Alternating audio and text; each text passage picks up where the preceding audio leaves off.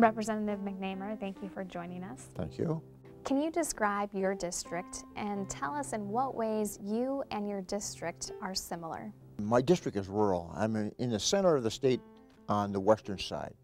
I have probably the most rural district you can ever imagine. I was born and raised in western Minnesota in a rural area. My wife's parents farmed, and my stepdad farmed. We're pretty much similar.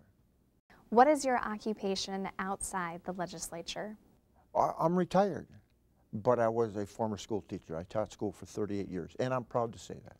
What did you teach? I taught life science, earth science, phy-ed, health, you name it, I taught it. What grades? And what grade? And that's a good question.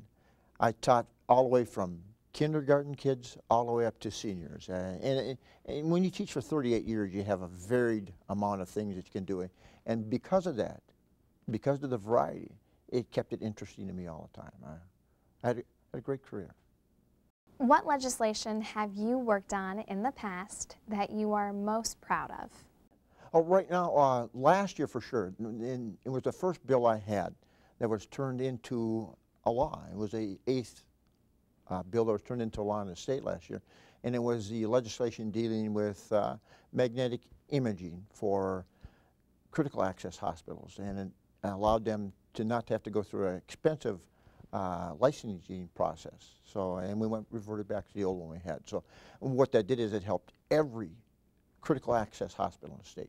The other things we did, we got raises for nursing home employees that hadn't had a raise for 4 years, and that helped every nursing home employee in the state that I can think of. I was a former mayor before I came in, and one of the reasons I ran was to get local government aid back to cities. And we got not only for cities, we got $80 million for cities, $40 million for counties, and $10 million for townships. Unbelievable. I also ran to pay back the schools, and they are paid back. What is the most difficult aspect of being a legislator?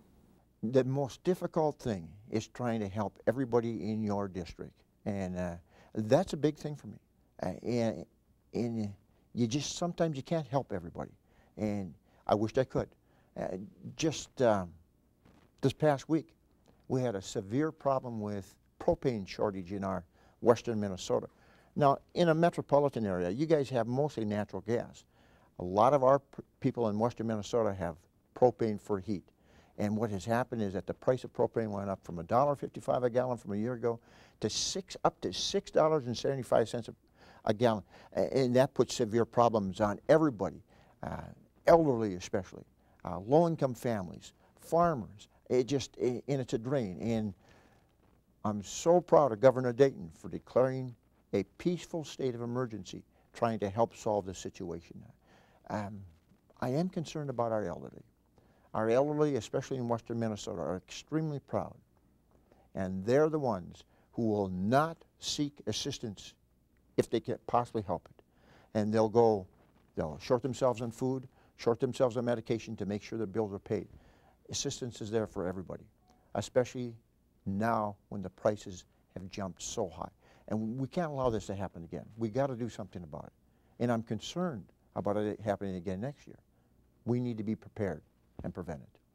What are your hidden talents or hobbies? I like to write, and no one knows this. And maybe I told this to you before. I've written a novella. When I was a teacher, we used to have, it's called Accelerated Reader. And my home-based students, the students I was directly underneath me, didn't like to read. So we would take and read a book in my class every 9 weeks. And what I've done is I wrote a novella, which is like a short story, for 8th grade students. And I'm going to have it evaluated someday. I'd like to have it published. Can I tell you something? It's good.